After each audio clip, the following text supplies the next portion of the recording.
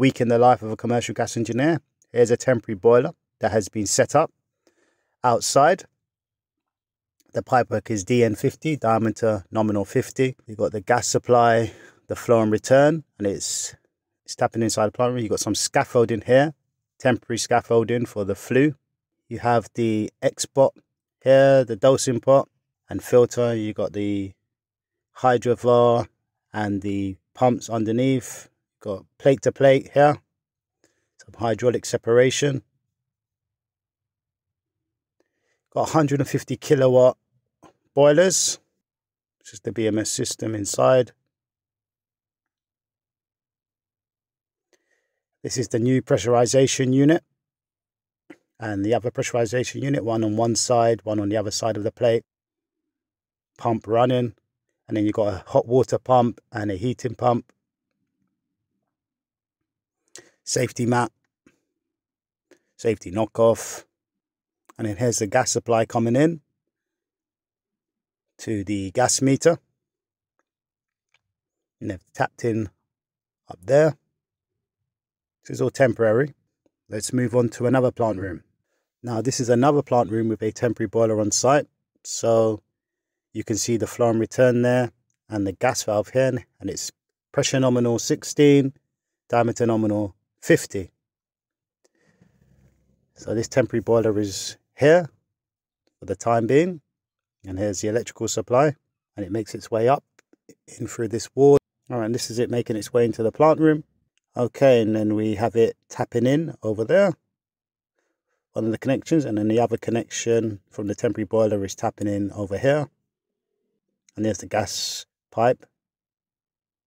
Gas pipe's making its way in. Background there, sort of like a snake, isn't it? All right, so here's the new pressurization unit, and here's their pumps that can repressurize the system.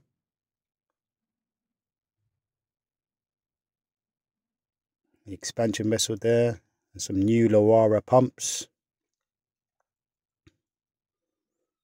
and another twin set. Got the old pumps still running.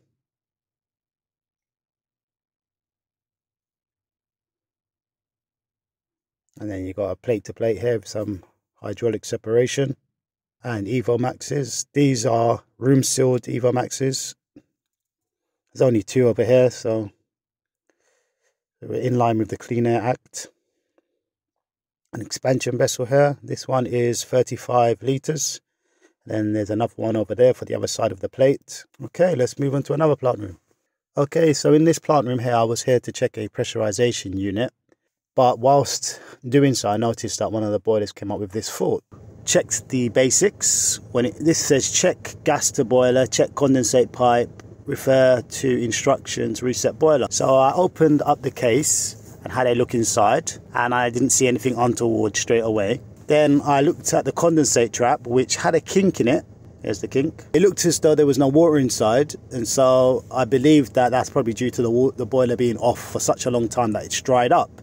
But the ball was stuck, so I gave it a clean out, then replenished the water and made sure that the ball was moving. Then I reset the boiler and gave it a test, turned up the set point, well, checked the set point was up, turned the other boilers down to make sure that this would come on, but still had a problem. So I checked the other condensates. Then the condensate was still a bit bunged up. This is what the sort of residue I was finding in there. Had a look up the flue, making sure there was no blockages, but still the boiler was going to lockout. So I cleaned up the probes at the same time as well. And whilst cleaning up the probes, the detection and the ignition, it gave me an opportunity to have a look inside. The probes needed a clean up. I got my spark tester. You can get these for about £5–6. They're normally used on cars, but you can use them on boilers. So I put them on here, my little spark plug tester, to make sure that it was sparking inside the boiler, and it did light up. So the spark tester showed that there was a spark, but still seemed like there was a problem. So I thought, I'm going to check the gas.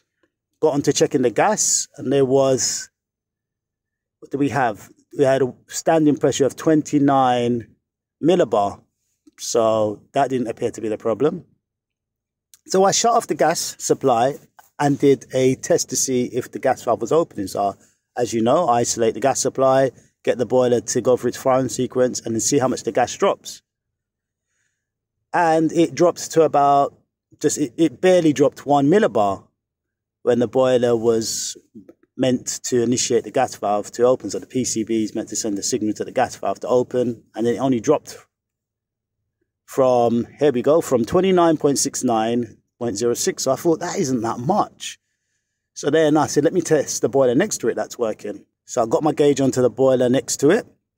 Then it was a standing pressure of 30.55 millibar. And then, as it was about to light up with the gas valve isolated, it dropped to minus 1.46. So it completely let the gas through, the gas valve opened. So then to me, it looked as though the gas valve was the problem. So I checked V1 and V2. You can see on here on the right, you've got V1 and V2 and the earth in the middle. So I checked the resistance on those. It was very difficult to. In the same plant room, I had a problem with a pressurization unit. I was told to investigate. So I isolated the appliance, turned off the power, removed the fuse, and then looked inside. And I did notice that there were 3 quick blow fuses that had popped. The one that was in situ, and then there were 2 standing by that had blown as well. So I went and got my quick blow fuses. I didn't want to pop any more. So what I did is I found the connections that were going to the pump over here. There's the 3 quick blow fuses that had blown. They're so tiny sometimes. It's so hard to see the values on the fuses. So here's a little setup of it. You can see what it all does on the pressurization unit.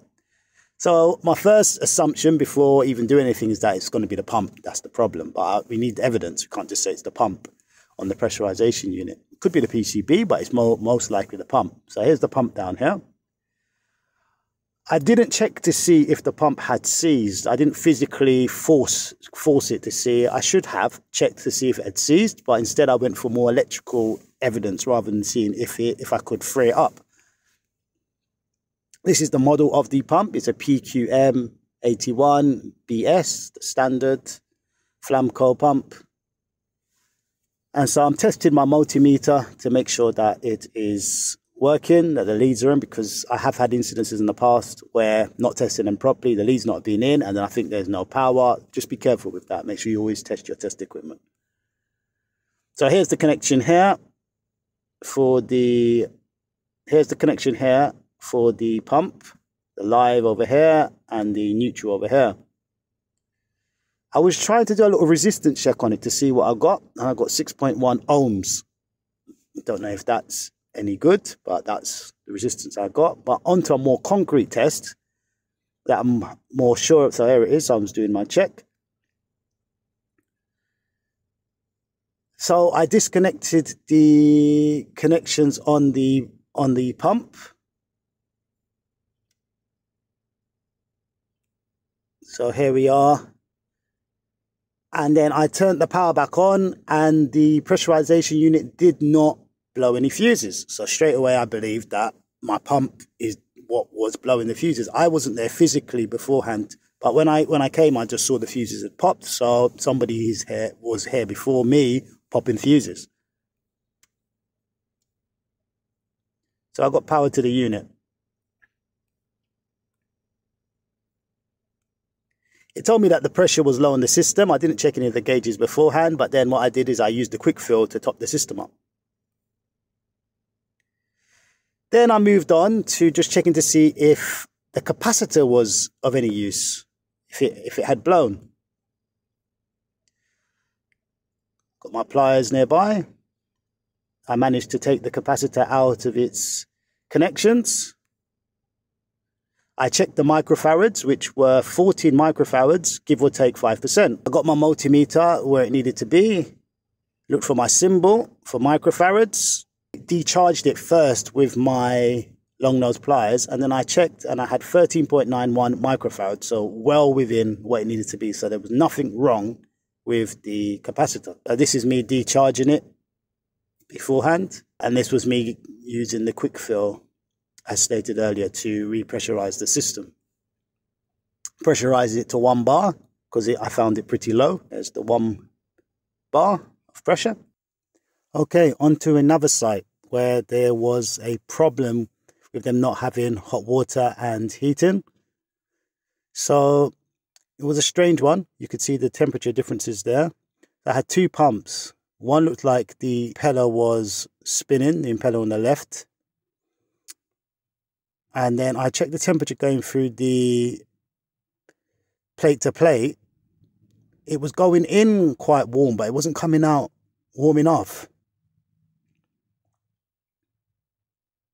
So I was using my hand and also my laser thermometer to give me some indication of where I was losing the heat in the circulation. So this is the system after realizing that the pump on the left was no longer operational.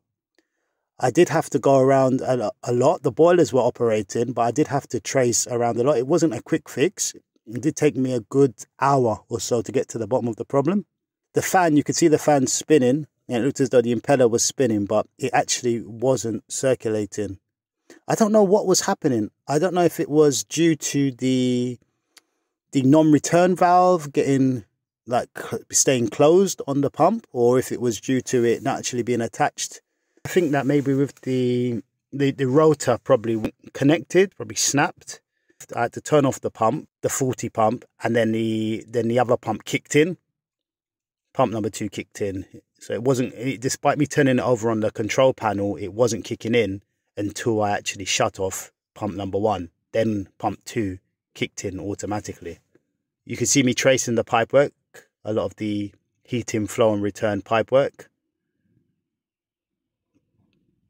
Just trying to get an indication of where the heat loss was.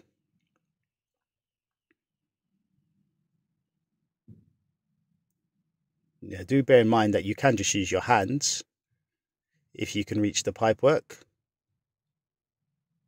So what I'm showing you here is what I did before realizing what the problem was.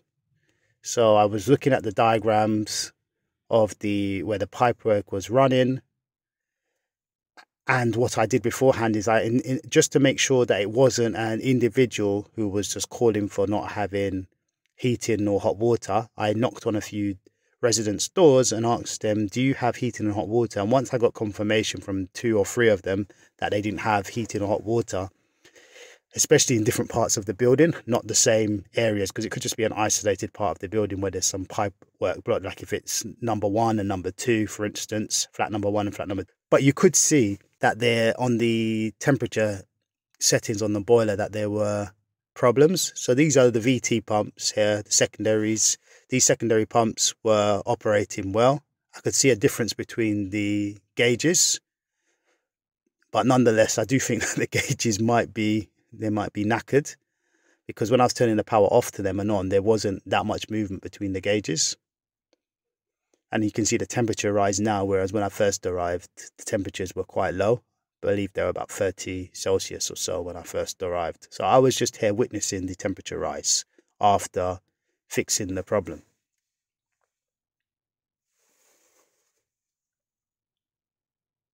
And tracing the tags back to the drawings, to the schematics, and just slowly tracing pipework through the plant room. And as well, whilst the system was heating up, I don't know if you do this, but whilst I was waiting for the temperature rise and making sure that everything was fine, you can just spend a quick 10-15 minutes looking at the safety devices, check your flue, your air, your gas, your safety devices, check the ventilation whilst you're in there, the gas supply. Just have a quick look. You don't necessarily need to get pen and paper out and start doing calculations, but look at your gas pipe and so on. Look if it's clipped. You can just make a note if you have to, or when you go there for it, you'll be one step ahead on your next service by just tracing and seeing and becoming familiar with that plant room. I don't like going to sites and walking away, leaving an ideal at-risk situation. So I like to have a little look at what is in there whilst I'm waiting for the heat to rise in the system. On this particular site, there was a plate-to-plate leaking a lot.